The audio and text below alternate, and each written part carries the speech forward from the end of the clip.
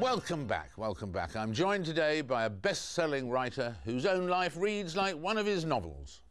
A star athlete in his youth, he's served 5 years in the House of Commons, 14 in the House of Lords, and 2 at Her Majesty's pleasure. In the middle of all that, at 34, faced with financial problems, he sat down and wrote a bestseller and has had a successful career, incredibly. How many novels is it now? 14. And you saw that face there and you realised, all around the world, bestseller everywhere. Geoffrey Archer's here.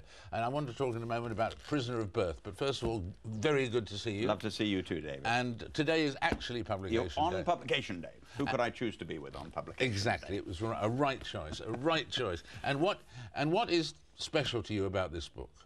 I've heard that you think it's your best yet. The critics are saying it's as good as Cain and Abel, or better than Cain and Abel. Of course, that's a long time ago. I found this fascinating story in the sense that it's really an attempt to write a modern Count of Monte Cristo. It's the story of a man called Danny Cartwright, born in the East End of London, takes his girlfriend up to the West End to propose to her, asks her to be his wife, and he gets involved in a brawl which has nothing to do with him, and he's arrested. When his closest friend is killed, he's arrested for his murder. You see the trial, and he's convicted to a 22-year sentence for a murder he didn't commit, and he's thrown into the toughest prison in England, Belmarsh, where I spent 3 weeks of my life. And he escapes. No one has ever escaped from Belmarsh. He escapes from Belmarsh and gets revenge on the 4 people who put him there. It's a simple enough story, but the fun, I had terrific fun in writing it. And at the same time, experience like the Belmarsh experiences. Yes, because one was able to. I mean, you see series about prisons and you read books about prisons. The truth is, it's very different. It's very boring at most levels. You're locked up in a cell for 22 hours, which is half the size of this room that we're in, with 3 other people sometimes. So it's very boring. And Danny is locked up with Nicholas Moncrief and Big Al, which changes his whole life. Well, if he'd been in the next cell, it could have been completely different. The 2 people he ends up with change his whole life, and indeed make it possible for him to escape. Have you in fact kept in touch with any of the people you got to know in prison? 2 of the murderers. One of the fascinating things in the acknowledgements, David, is you will see there's an acknowledgement to a man who I met in Belmarsh, a Glaswegian who has a 22-year sentence for murder, and he couldn't read and write. And I had the great honour a few weeks ago of going to his degree ceremony for a BSc. He now has 3 diplomas and 2 degrees and is considering doing a PhD. So a lot of his character gets into the book, because I saw this uneducated man with clearly a good brain, didn't have the advantages in life we had, you going to Cambridge, me going to Oxford, never had that advantage, no education at all, left school at 13. But the boy's got 3 diplomas and 2 degrees, which we haven't got. Exactly. Exactly. And your story, I mean, the people always say that the stories for novels or books or whatever, it needs to be a roller coaster. Yes. And in a way, your life has classically been that, the rise, the sort of fall with the prison and so on, and now rising again. What gave you the strength to rise again, and what was the most important lesson you learned from your 2 years in prison? Well, if I hadn't risen again, you collapse. So you've one choice or the other. The most important lesson I learnt was how privileged and lucky I had been and am. I mean, we've known each other. You interviewed me when I was 21, and you were the brightest young star on television at the time, I remember. Both so we've of us known each still other. The same, really. We've known each other over 40 years, and we've had a very middle-class, very privileged life. Kid came to see me just before he was leaving, the day before he was leaving, in one of the prisons, and he said, "I'll swap places with you." And I said, "What do you mean?" He said, "I'm 23 years old, I'll be 61. I'll come out of prison with a wife and family waiting there to greet me, with a job to go to, a lovely home to live in, and 20 pleasant years ahead of me. I'll give you that if you'll change places with me." "What will I get?" I said. He said, "I'm 23 years old, I have no family, I have no one to go to. I will get £40 when I go out, and I'm on heroin, and I can't crack it." He died 2 years later, found under a hedge in Boston. So when you say, David, what did you learn?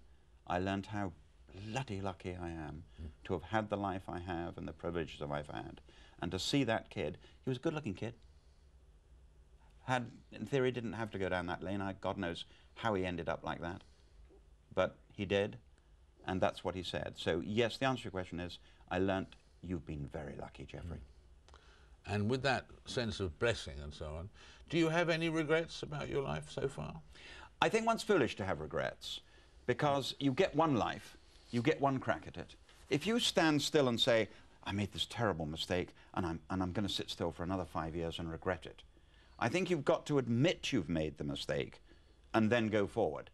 And my redemption in that sense was writing 3 prison diaries, which got the best critics I've ever had in my life, and then coming out and going back to the novel writing and spending all my energy on A Prisoner of Birth, getting everything into that.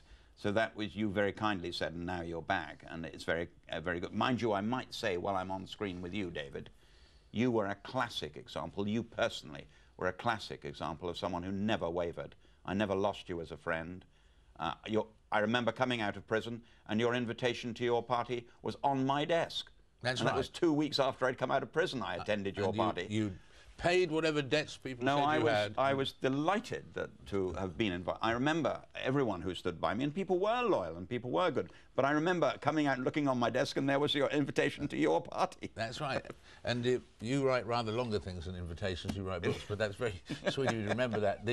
In fact, looking ahead, what are the ambitions left? Well, more of the same? They're not political in that sense. I love doing my auctions, of which, of course, you've attended occasionally. I love doing my charity auctions. They're such fun, and I'm now getting more invitations to speak and do charity auctions all over the world than I've ever had before. And yes, I know what the next book is, and the energy is going into the writing, and I think I've never been more relaxed or more content in my life. There's an irony, of course, at the moment in the fact that there's an election going on for Mayor of London, and that was what you were. I'd love to have been Mayor of London. Poised to do. I'd love to have been Mayor of London. But you and I have been much more fascinated by the election that's going on in the United States. And this is a man who's fascinated by America. Who are you backing? Well, I wanted Edwards to be Prime Minister. I wanted Edwards to be President. He was my first choice. I would now like Obama. But I'm bound to say I would like, selfishly, something that's totally different, David, and so would you. I'd like them to get to the convention floor with no candidate, because not since Roosevelt have we had an election on the floor. And the author in me says, but if they don't pass the 2,100 votes they require, delegate votes they require to become the candidate for the Democratic Party, and they have to start voting on the floor, that could become fascinating. Or the stuff of another Geoffrey Archer novel. Yes, it could. Very well, good luck with this one. Thank you very much. Very good to see you. You too. Geoffrey Archer, his latest book out today. And in fact, he's talking there about America and the elections there. That's precisely what we're going to come to next. The latest news on the great race, the Democratic race. Thank you very much, Geoffrey. We'll be back in a second.